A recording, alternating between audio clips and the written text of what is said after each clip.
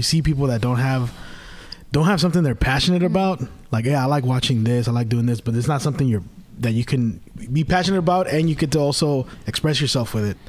You know, it'll eat you up. Yeah. And I think that more people need to, like, you know, go and try something that kind of challenges you and that also you get to express yourself with, because, you know, that's, I mean, some people end up ending their life, you know, and it's like, yeah, horribly sad. And just shining a light on people that are interested in art and music. It tends to be a little bit extra hard for those kids and those people, just because well, we tend to have a certain mentality and a sense of a different worldview on like certain things. And so I feel like, where was I going with this? Point is that musicians are musicians. They're and sad. They're sad.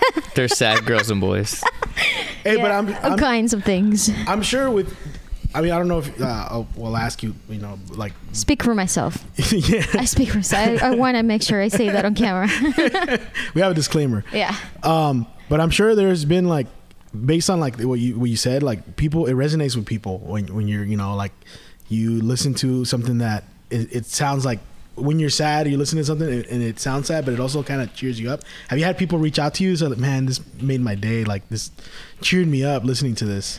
Yes, well, I get a lot of people saying like, oh, like, I feel like I'm in the stars, like, you know, and I'm like, well, that's great. My music, it tends to be melancholic and also like not entirely sad. But yeah, melancholic is the word, because it's like in between sad and happy. Just feeling a sense of a hope, or like Spacey. Yeah. Spacey. I like that. Yeah. What, out of all the... Imagine NASA saying that word. Yeah. You guys ready to feel spacey to the astronauts? We're going to go do some space stuff today. Oh my God. Out of all the songs that you have released right now, what was one of the hardest to write? Hardest to write? Well, I'll say this. The hardest to release was Una Noche Más, because it's soft and it's very like...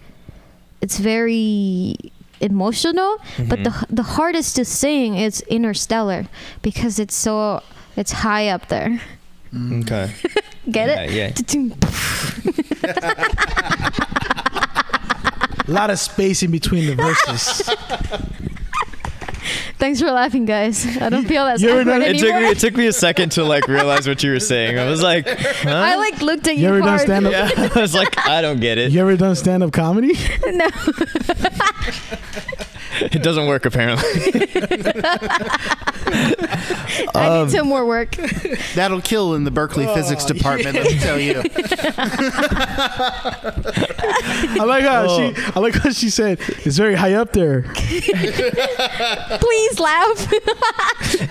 She has a I'll say it again. Applause.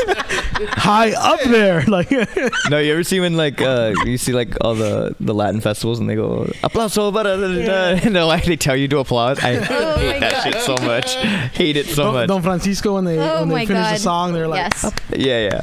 It's like, bro. I was like, let us decide if we want to. When I was younger, you were trash. When I was younger, I hoped that one day I could be on Don Francisco, and just never gonna happen now. You hope, well, because he's old. The end of the show too. Yeah, I saw a clip of Bad Bunny trying to sing a song to Don Francisco. Really? He's like, and Don Francisco was like, This is trash, dude. He's a very traditional man who grew up bringing a lot of like classic artists, so it's a contrast to see like Bad Bunny right in front of him. Like, what are you singing? Yeah. Are you a fan of the newer style music? That's also what I was gonna ask you. What artists do you like right now that's out? Like, are you into Bad Bunny, J Balvin, like those kind of things, or are you not? Those are like the party people, but I was telling JD that I was listening to Kali Uchis on the way over here. That's my take on that answer. Like, I think I like female artists for some reason. Who are some of your favorite female artists today? Kali Uchis is one. I like Carla Morrison, which I often get compared to. but what I like about her is the way she started is somewhat how I find myself right now. And I think I have a lot of respect for that.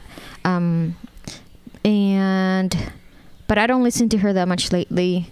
I would say Kali Uchis is one of like my right Top, now. right now. Yeah, and this question always fucks with me because I feel like it's like they put me on a spot, and I can never think of like an artist because I listen to like a lot, or sometimes I don't listen to anything.